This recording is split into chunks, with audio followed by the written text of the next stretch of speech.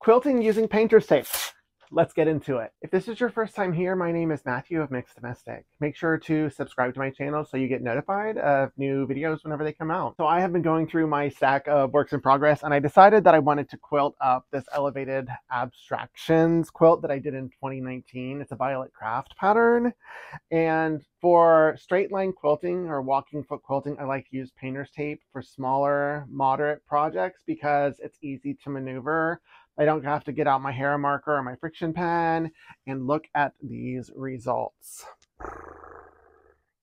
Wow, I am blown away. I might go over one more time in between the two lines, but check out how straight they are. As straight as I can do. So painter's tape comes in various lengths. I use the 1-inch length, but then there's also a 2-inch length if you wanted wider. And if you're super careful, you can reuse the same strips over and over and over again, so you're not wasting much tape. And then when you're done, you can put it on a box and you don't waste any of it. So if you want to learn how to use painter's tape for your quilting, stick around. Let's have some fun. So I am going to use painter's tape to quilt this and just do straight line horizontal quilting, but I don't want to use a friction pen and hair marker. It gets a little wibbly wobbly. I found this to be the most precise, and for a quilt like this, I definitely want it to be precise. So this is, I believe, 1-inch painter's tape. Actually, what I'm going to do, since this is a small quilt, I will fold it in half to find the center line. I've already basted this with glue basting. Right here. So put the top raw edge right here.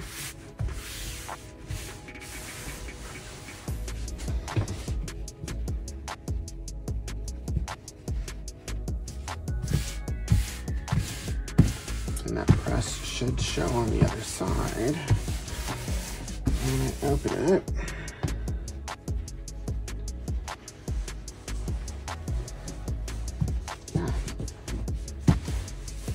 Yeah, ta-da! Give me the center.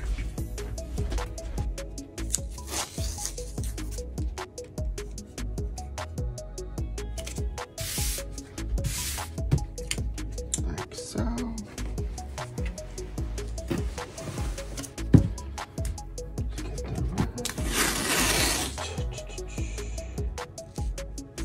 There we go.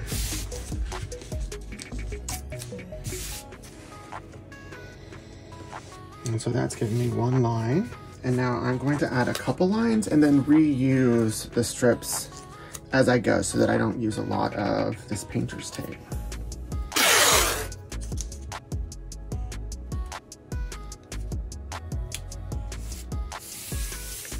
And with this ruler, I'm going to space the tape 1 inch. I might stop at 1-inch quilting, but then I might do another one in the center. I'm not sure yet.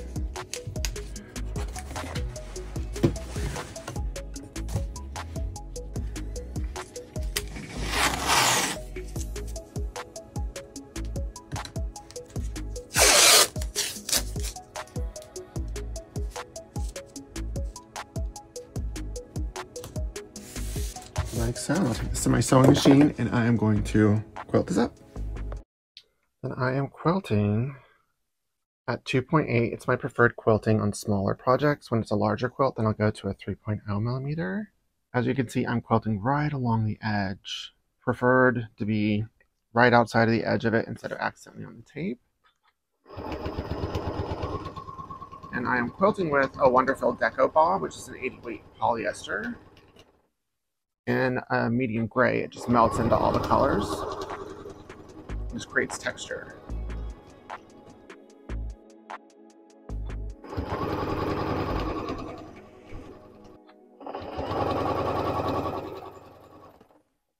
And what I'm going to do here is I am going to do all of the lines on this side, going this way, and then I'm going to turn it around and do it on the other side.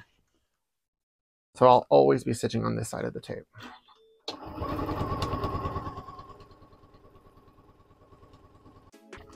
I need my reading glasses. I can't see without them.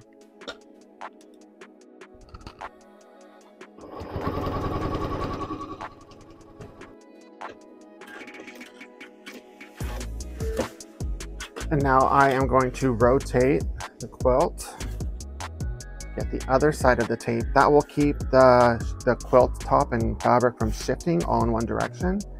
And this side will create balance here.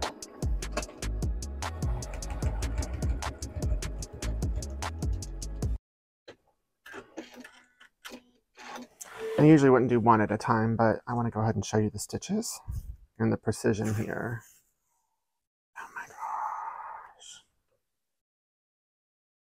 Look at the precise quilting right here. Then I'll use this tape again for another pass when I go and tape the rest of them up. For now, I'm just going to continue quilting.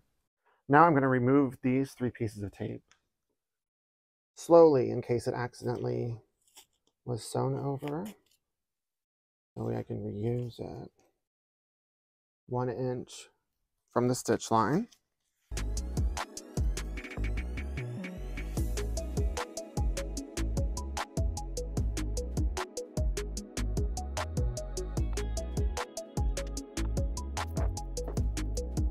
And as you can see, I'm going from point to point as far away as possible just to keep it in alignment and straight.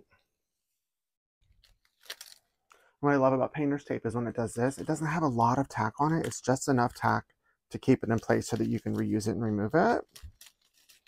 Otherwise, it would damage walls, right? So when it turns into acrylic mess, you can still reuse it.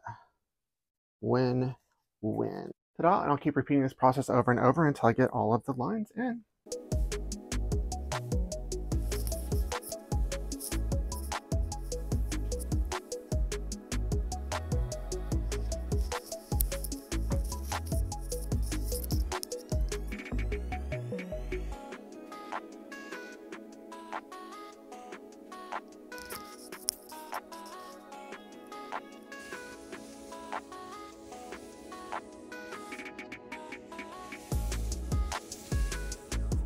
I am so excited because I am quilting in between where I had the tape lines, and it's like the perfect measurement of my walking foot.